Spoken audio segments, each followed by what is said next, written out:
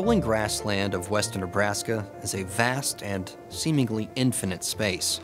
Part of the western high plains, the region is known for howling winds, large farms, and few humans. It's also where a species native to the high plains is fighting for survival.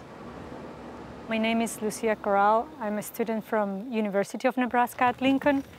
I'm part of the Nebraska Cooperative Fish and Wildlife Research Unit. Corral came to Nebraska on a Fulbright scholarship from Guatemala. She has her master's in wildlife ecology. For her doctorate, she's tracking down one of Nebraska's most elusive predators, the aptly named swift fox. A swift fox is the smallest canid species in the northern Great Plains. It's a very small fox, the size of a cat, basically, a domestic cat. It's no taller than 12 inches, and it's about the size of a cat. It's really small. It's yellowish colored, yellowish, grayish, with more white in the belly and in the inner parts of the body. A nocturnal creature, swift fox are considered an endangered species in Nebraska. Most of the historical evidence about them is anecdotal, and spotting one in the wild is rare. For the last year and a half, Corral has been trying to pinpoint where exactly swift fox are calling home. But since she's searching an area the size of West Virginia, Corral needed to develop a system to gather the necessary data. To do that, she and her research assistant, Alan Harrington, are using camera traps. That has less vid.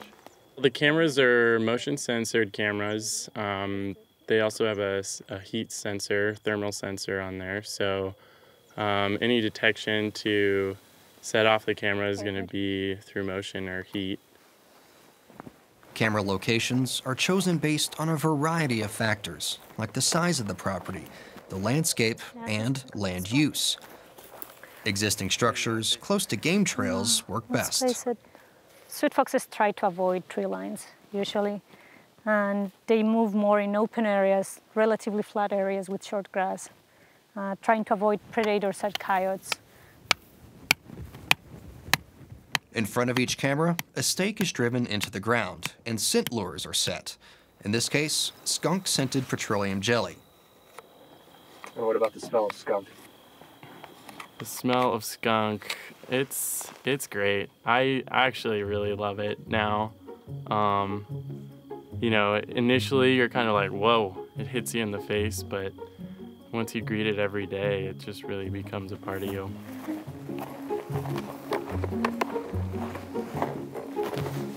Corral and Harrington have set up cameras at more than 1,250 locations in 24 counties, gathering hundreds of thousands of digital images. More than 25 species of mammals and several bird species have also been documented. Swift fox have been seen at 33 different locations. But we have found foxes in the habitats that we know they are suitable habitat for the species.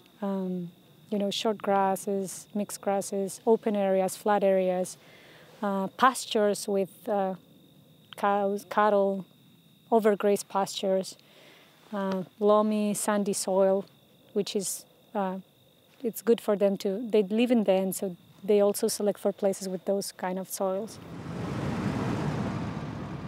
Corral says depending on its location, a swift fox den could impact future human developments as well.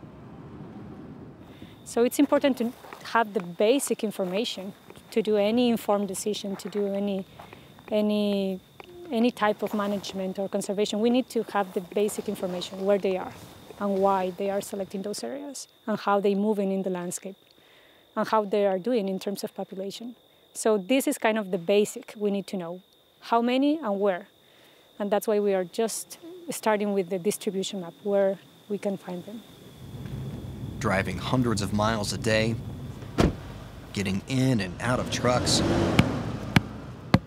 pounding skunk-scented stakes into the ground. Place to put the stake. Looks good.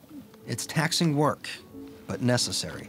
They had been around, and We don't know much about them here in Nebraska in terms of distribution and abundance of the species. Perfect. But we need to know because it's one of those pieces in the puzzle that makes the ecosystem keep functioning. Does that answer the question?